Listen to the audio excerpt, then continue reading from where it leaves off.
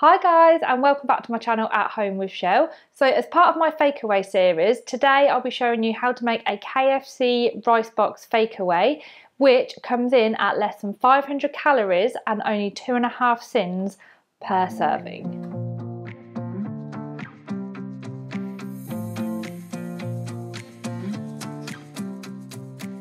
If you are new to my channel, then hi, my name is Michelle. I upload quite a lot of foodie content and fakeaways on my channel. So if you are new, then I would love for you to subscribe. I also post all of my meals every single night on my Instagram stories, so I will link that down below for you if you want to follow me over there too.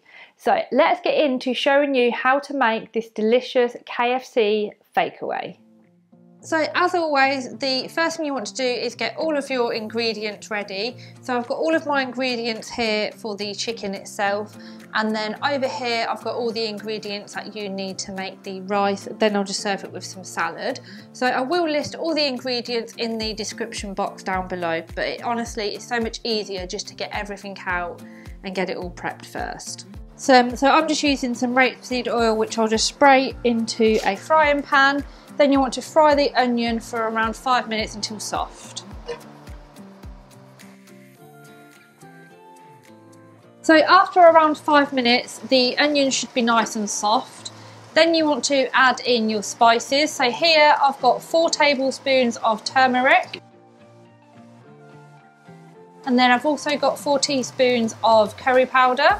So I've just used tikka curry powder, but you can use whatever curry powder you've got. And then on here I've also got 1 red pepper that I've just diced up, around 6 mushrooms that are just thinly sliced, and 2 carrots again that are diced. So you want to stir all of this in together for a couple of minutes, letting the spices really mix in. So after a couple of minutes you then want to add in the rice. So you want to add in around a cupful of rice. And then just to stop it sticking together, just spray a couple of spritzes of your fry light, mix it all together before adding in just over a litre of stock.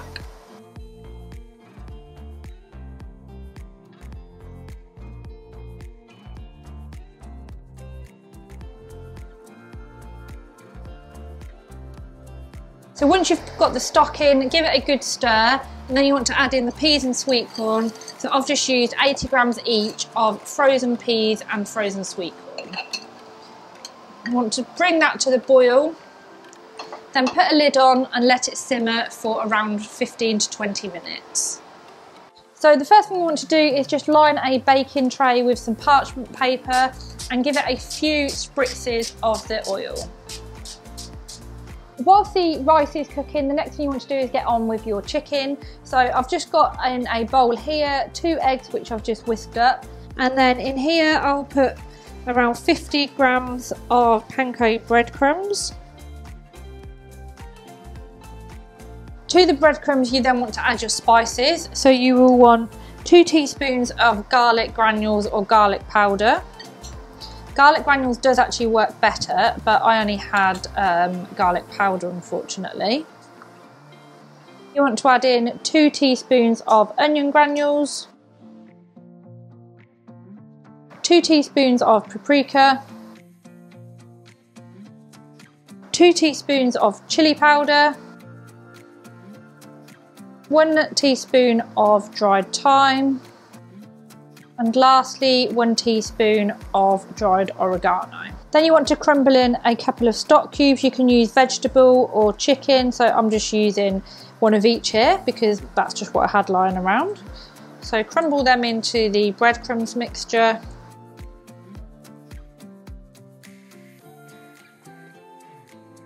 And then lastly, just season with some salt and pepper.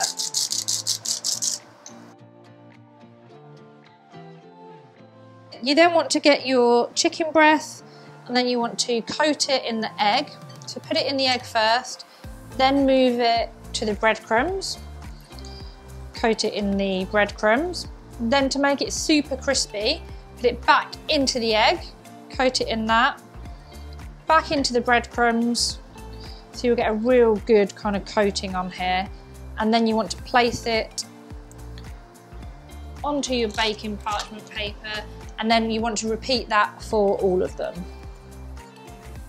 Once you've done all 4 of the chicken breasts, you then want to put them in the oven. So on a preheated oven, at 180 degrees for around 25 minutes until the chicken is completely cooked through.